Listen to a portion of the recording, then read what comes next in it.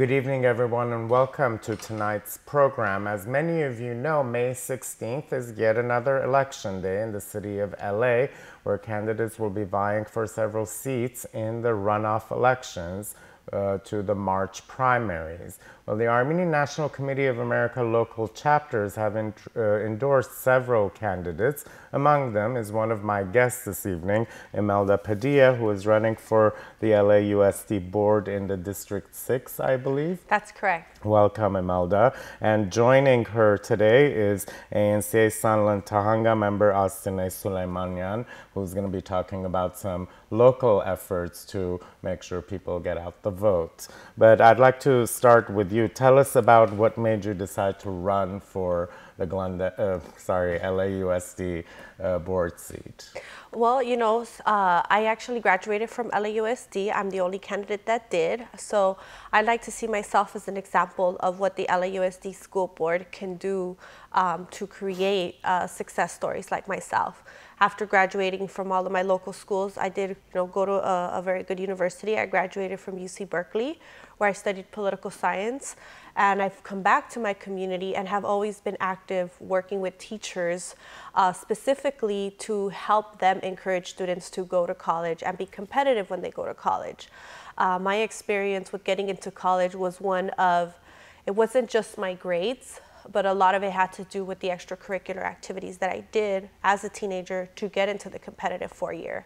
So I've been that partner for a lot of different teachers in my community. And when the political landscape shifted, and the seat became open, a lot of those teachers that I've been working with, a lot of those administrators said that they, are big fans of the leadership conferences that I've been putting together, but they would like for me to now be their advocate on the school board, somebody who understands advocacy, negotiations, knows the schools, knows what it's like to be a student in the schools. And, I found it flattering to have educators in the community reach out to me to take this leap of faith. And I said, why not? So that's where I'm at today. Proud to say that I have the support of teachers, administrators, the custodians, the cafeteria workers, and everyone who really plays a role or has a stake in public education. What are some of the issues that are particular to your district that you'd like to address? Well, sometimes I feel that the Northeast San Fernando Valley doesn't get its fair share. Its fair share of attention, its fair share of funding. We don't have the reputation of necessarily being the poorest district, and we definitely don't have the reputation for being the richest. We're probably one of the more diverse ones. We have students and families from multiple backgrounds. So I want to make sure that we get our fair share of funding, especially now that we have so much money that's going to be trickling in from the propositions that passed in November, from Prop 55 to Prop 51 and implementing Prop 58. In addition to that, I feel that my educators, my education leaders don't have an advocate on the school board to help them replicate their best practices. Some of my schools do a much better job at graduation rates. Some do better with discipline. Some do better with college prep. And I really want to be that advocate that helps provide spaces for all of them to talk to each other, to replicate those best practices, regardless of the school's governance model, and really get more services that are helping students in more spaces. In addition to that, I feel that right now our parents are caught in the middle of all of the different changes that are happening with education, and we need to work with our parents to really understand these changes, because a lot is going through the pipeline. They're going to be changing or they're talking about potentially changing the way parents apply to the magnet schools. Right? There's a lot of different choices now, and sometimes parents don't necessarily have access to being able to compare and contrast schools. And how do you compare and contrast in a way that's best suited for their children? So there's a lot of work to do, and a lot of leadership that's needed, because right now a lot of our schools are working in silos, and that's not good for kids, that's not good for families. We need to talk to each other, because we know students jump from one place to another, and sometimes within a family, every child has different needs. So we have to be able to arm our parents with the tools to be able to to know what's best for the individual I'm child. going to come back to the changes happening in the education system, because certainly with the new administration in the White House and the somewhat controversial Secretary of Education, I'm sure that's going to at one point trickle down to the state. But I want to go to Astine and ask, why did the ANCA decide to endorse Imelda Padilla for this race? The Armenian community in Sunland Tahanga is a new active community there. And the Armenian National Committee of America has been following the Magnolia Charter Academy, which is part of the Charter School Association. And if most people remember, during the Artie Kasakian campaign, the Charter School Association poured in a lot of money to privatize education. Well, the Magnolia... Can we also say that it's part of the Gulen network? That's exactly where I was going next. It's part of the Gulen group, where they were taking funding that they were supposed to put into the classroom. They were using those funds at the Magnolia Charter Schools to provide visas to folks in Turkey to come to America. And so part of this is that there's no accountability for the charter schools, and we want to make sure that there's regulations, that they're held to the same standards as public education schools do. And Imelda Padilla is the public education candidate. Kelly Gomez, the opponent, is being funded by the Charter School Association. They have this week are planning on spending another $1 million in her race. They've already spent $2 million. And so we are working against the machine, and the only way that we can make sure that we have the community voice on the school board is to go out and vote. Okay. And certainly, please, again, go and vote on May 16th if you are interested. Your number is on your screen, 818-806-8683. Phone the High Votes offices and they will help you with any questions. Now, let's go back, because this is a pattern we're seeing, and I'm throwing this out to the two of you. These big money coffers are coming in and beginning to impact certain races of critical importance. How do you, as a candidate, approach this issue? Well, you know, this is the first time I'm running for office. This is a very new thing for me, and I'm just trying to stay positive and take the high road, because it is a lot of money, but I don't let it you know, one of the benefits of having a lot of money is that you have the ability to tell a story. And sometimes the opposition tells a story, but it's not true. But I like to think that our voters are smarter and more sophisticated, and they can look through all those lies. When you, you know, it is a little overwhelming, but you just have to stay positive, and you have to do everything in your power as a candidate to be able to fundraise. Not necessarily the same amount, because that's not going to happen. If they have $1 million, you're not going to be able to raise $1 million, but you can fundraise enough to stay competitive, and you just have to work hard. And you work hard and you tell your story, and you, again, voters are smart and sophisticated, and they will look through it. Mm-hmm. And I'm glad you're telling your story to us today in our studio. But the education system seems to be continuously changing, and it's, I think at the end of the day, the students are, you know, basically taking the brunt of what bureaucrats or others have laid out. First, there were standardized testing, and schools were really flocking about on that issue. Now, for example, Betsy DeVos, the education secretary, is talking about the voucher system for private schools, which this state dealt with in the 90s. So where do you think is the common ground where the student goes into the classroom and is learning rather than going to meet certain requirements so that school gets funding for it? Well, I think whether you're in the business of housing, if you're in the business of education, entrepreneurs know that the best contracts to get are public-private, right? Everyone is a fan of public-private partnerships. There is no secret that in California we have a large group of people that are fighting the, and even in the country, that are fighting the private prison fight, right? That people should not be making money off of people that are imprisoned.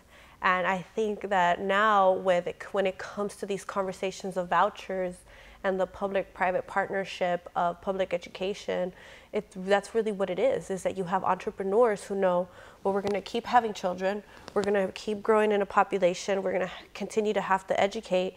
Why not play a role in that sort of public-private partnership to make money? I mean, it's no secret that maybe now over a year now, Eli Broad Foundation's report was released where they refer to our children as market share, right? They see them as people who will bring in money and continue to enrich them because it's a service that the U.S. government continues to fund, education, and they want a piece of that pie. And I think that that's just something dangerous that we need to be cognizant of as a society, regardless of what public service we're providing. There's always going to be those folks that want to push privatization or some kind of partnership. But we have to be wary of, does it really serve the intent? And in public education, it really comes down to a case-by-case basis.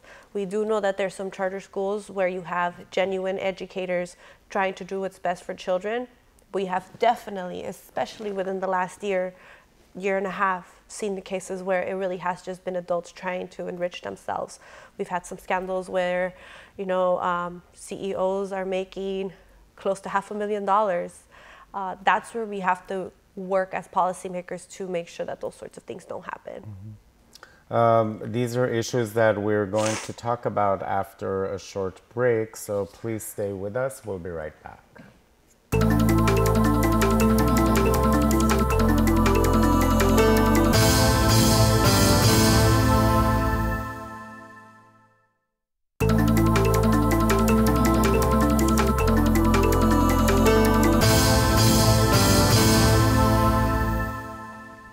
Welcome back, everyone. Ahead of Tuesday, May 16th, elections in the city of LA, joining me in the studio, if you are just joining us, is Imelda Padilla, who's running for the LAUSD board in District 6, and also our own Astine Suleimanyan of the ANCA Sanlan Tahanga chapter. So welcome back. I want to pick up on the issues that you brought up regarding privatization, charter schools, and some of the monies that are flowing into these systems that ultimately are impacting and affecting the public school system. Why is the student the victim? Well, the student becomes the victim because we are never 100% sure if they're receiving the full funding that is owed to them. When we have a situation where it's the beginning of the school year and parents choose a school that they're interested for their child, right? Let's say that happens. We get from the state a certain amount of funding per child. If they start at a charter school, that's fine. The charter school has its set of funding to run their school program as well. But what we continue to see repeatedly, and every charter is different, about a third into the school year, there's this date known as D-Day. And after D-Day, if the student is a student that they think is going to maybe affect their test scores, they kick the student back into the traditional school. But by then, the traditional school has already lost the per pupil funding that they should have received. And that puts principals in a situation where, maybe they're down a teacher and for those students that come back because they didn't receive the funding in the beginning. It puts the principal and the administration in a position where they didn't have that funding to get that extra librarian or the nurse or the extra support staff and maintenance. All of those things affect the child. Sometimes we think of schools as just things that are happening inside the classroom, but it's also the outside, right? Do they have a clean campus? Do they have a place to go if they have a headache? Do they have a person to speak with if they're going through some kind of social emotional issue? And also college counselors.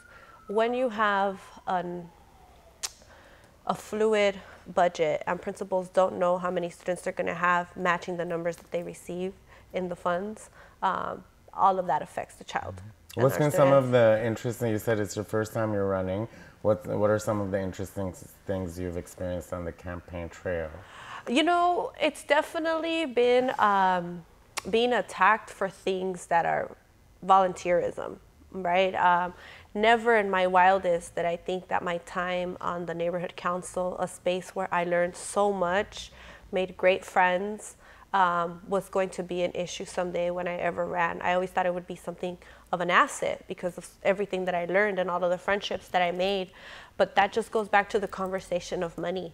The conversation of money and the big interest in privatizing our education, that they've turned something related to attendance into a picture of failure.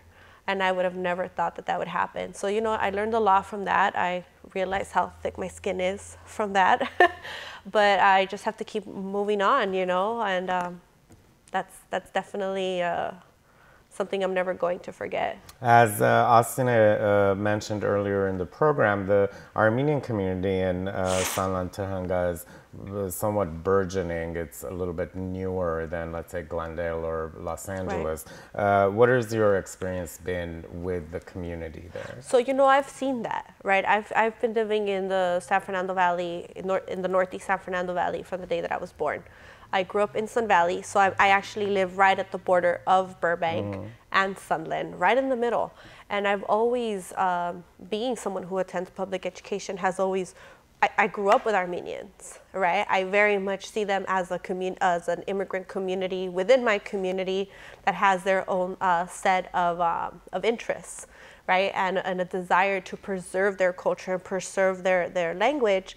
And I knew that if I was going to run for school board, that they were going to be a very important community because more and more are moving into the neighborhood. Even within my own block, we've had about 5 more families move in within the last 10 years. So very rich culture, very good people, very good work ethic.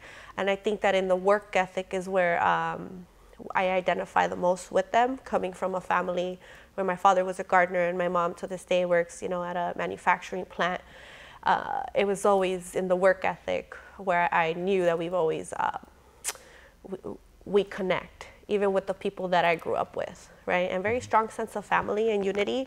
And that desire to preserve your culture was where we identified. And I knew that when running that I was gonna have to reach out because it is growing. It is growing, and you stick together. Astine, tell us about the, I guess, power of the constituency in that area, Armenian constituency in that area. Currently, right now, we have 14,000 Armenians that live in that district that are registered to vote. Out of the 14,000 Armenians, 7,000 have already received their ballots. Unfortunately, only 1,700 of those folks have turned in their ballots. So we really have to make sure that we turn in those ballots. We want to have an active and loud voice in that district. This is the first time that we are going to show our power in Board District 6. And having an active campaign, having the support of the Armenian National Committee is going to get us to make sure that we are the diminishing factor of this election. It is going to be a small turnout election. As you can see when you get your ballots in the mail, it's as thin as can be, and it's different than the original ones that we've had in the past. And so this is probably going to be the election where it's going to be 50 votes. This could be the election where someone could win with 50 votes. Imelda Padilla can win with 50 votes. And we don't want to sit back and think of what we could have done differently. So it's very important that we're actively engaged and involved in this election. I think it's also a critical point of us starting off that conversation in that district. I'm sure a lot of people in that area that didn't even, probably didn't even know that there's an election prior to us reaching out and making those phone calls. But we really, really, really, really have to, and I want to stress it over and over again, to make sure that we turn in our ballots by this Thursday. If you don't turn it in, walk into your polling location on Tuesday. And to go out on Tuesday and vote. Imelda Padilla's number 95 on your ballot. Ask your neighbors, get people together. ANCA will be providing rides, so there are no excuses. If you want to get your neighbors together, there's a lot of complexes and apartments in that area. If you want to get your neighbors together for a coffee and then walk over to your polling location, Most polling locations are right around the corner in Salintahanga at schools or churches. But our engagement is a critical piece because we're not only going to say that we are a voice in that area, but it's also a message for us to send to the Magnolia charters. And the ANC over there is also endorsing Khachatourian's runs for city council. So really important in that area, given that it is a fairly new Armenian community there, and the numbers are certainly impressive, 14,000 registered voters. So if you're out there watching, if you're one of the 14,000, make sure if you have absentee ballot forms, fill them out and send them by Thursday, and go to the ballots on Tuesday. Any final thoughts before we end the interview? Well, I'm happy to be here. It's always exciting to continue to engage with our Armenian community. And I just wanted to say that, you know, it's a growing constituency on the side of town that I'm running in, and I will always have you guys at the table. It is my plan to continue to enhance the culture and preserve the language of the Armenian community, and very much a strong advocate that we need to continue to talk about the atrocities of the Armenian genocide so that we can never repeat that again.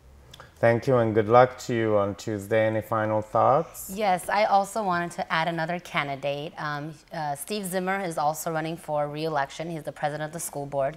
He has been a friend of the ANC for many years. He has stood at the forefront. He is the one that pushed for investigation for the Magnolia charters at LAUSD. He's in a different district. He's in the west area, but he's on most of your ballots. He's number 91. Please make sure to vote for him. Again, elections are May 16th. If you have your ballots, send them in. If not, by Thursday, tomorrow, walk them into your polling location. And also the ANCA local chapters in Hollywood and San Gabriel Valley have endorsed Gil Cedillo for the District 1 race in the City Council. So actually, it's very important that everyone participates because this is our local elections. Our politics are local. Vote on May 16th. And thank you for joining us. Good night. Մայիսի 16-ին we have the power to take our unified voice from the streets to the ballot box. Եվ ընտրենք երկրորդ հայ ներկայացուցչին Լոս Անջելեսի քաղաքային խորհրդի համար։ Եվ մեր համայնքի շահերի երկու նվիրյալ պաշտպանների Լոս Անջելեսի դպրոցների վարչություն. From the streets to the ballot box, where it matters. There's too much at stake. Affordable housing, green space, and safe neighborhoods. To implementing genocide education in all of our public schools. Expanding Armenian dual immersion programs in our schools. Մեր զավակներու աբակար. The Armenian cause is in your hands. Քո ձեռքում է։ You have the power. You have the power. Each and every vote, your vote, will make a difference. Տեխնատուները հաղթել կամ պարտվել են 2, 5, 10 քվեով։ And out of over 14,000 Armenians registered to vote in these districts, միայն 2027 հայ է քվեարկել մարտ ամսվա ընտրություններին։ Միայն 2027։ We can do better. We can do better. Your vote will make the difference. Each and every vote will make a difference. յուրաքանչյուր քվեն որոշիչ է մեր համայնքի եւ քաղաքի ապագային։ The Armenian vote matters. Քվեարկենք տնից Or on election day, May 16. Մայիս 16-ին Քվեարկենք մայիսի 16-ին։ Whatever you do, just vote. Just vote. and get counted. It's our obligation to our past and to our future, our collective future. Քվեարկենք Քachatouriani օգտին Լոս Անջելեսի քաղաքային խորհրդի համար։ Steve Zimmer-ի համար որպես Լոս Անջելեսի կրթական խորհրդի անդամ տեղամաս 4։ Imelda Padilla-ին Լոս Անջելեսի դպրոցների խորհրդի համար։ Մասնակցենք ընտրություններին, հզորացնենք մեր համայնքը։ Քվեարկեք տնից կամ ընտրության օրը մայիս 16-ին։